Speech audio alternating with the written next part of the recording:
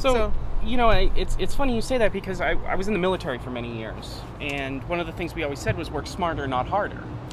And that's really what your whole entire analogy with the superheroes and everything is. You don't need to be a superhero.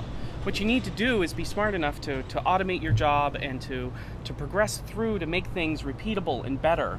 And that's really what DevOps has become. I mean, we finally bridge a gap between development dropping operations with complete trash and saying, deal with it, it's your problem now.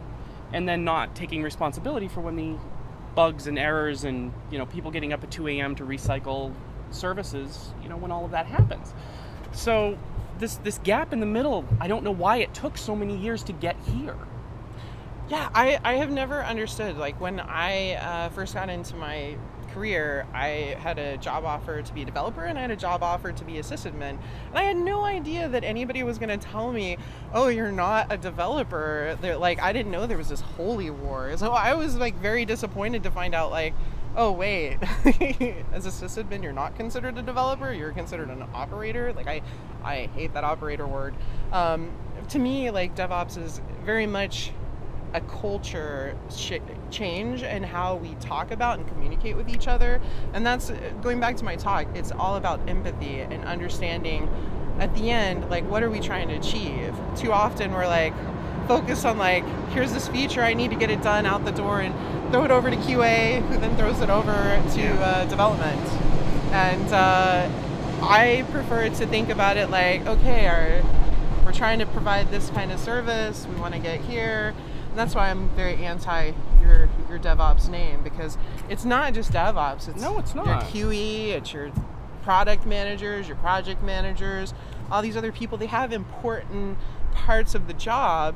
I mean, we could start calling it security, PM, QE, DevOps land or something. And I think companies in small organizations got it. I mean, you go and work in a small company, you wear so many different hats that developers do have direct access to production. They don't always have the automated tools and everything. And I think the reason why larger companies are starting to catch on with this is basically that they saw the success of these small companies making a lot of money with allowing people to wear different hats and go forward and do things that were just non-traditional.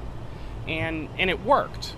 So now in the big corporate environment, you have to put line items on everything and every job description, and DevOps was something very easy for them to sell. And, you know, so we need these DevOps engineers. There's studies about DevOps. There's studies about this. So now big corporations can buy into it. But big corporations do what big corporations do, which is every single person has a line item and a number.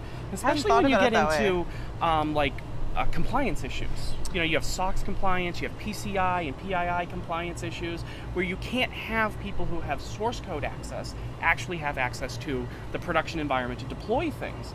So with all this Sarbanes-Oxley compliance and credit card compliance and all that, big corporations really worry about that.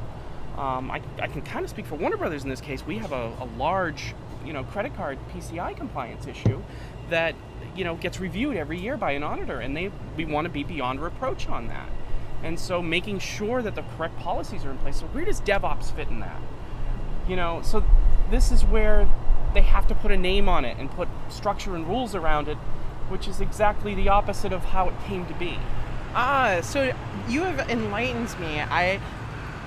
We had policies that we had to follow at Yahoo, but it was sort of a different universe, and I feel like I'm understanding a little bit more. I feel like we're trying to put people into buckets when we should actually look at tools and policies around things like Chef, where you can say, here's the configuration, the deployment, nobody touches production. Right. And so then you can have that sort of policy-driven configuration management and deployment. And then separately, if we think about people as engineers and all the skills that they have, and we don't say, okay, you do this and you do this, because then we limit the growth of the individual as well as our company, and single points of failure in people versus technology.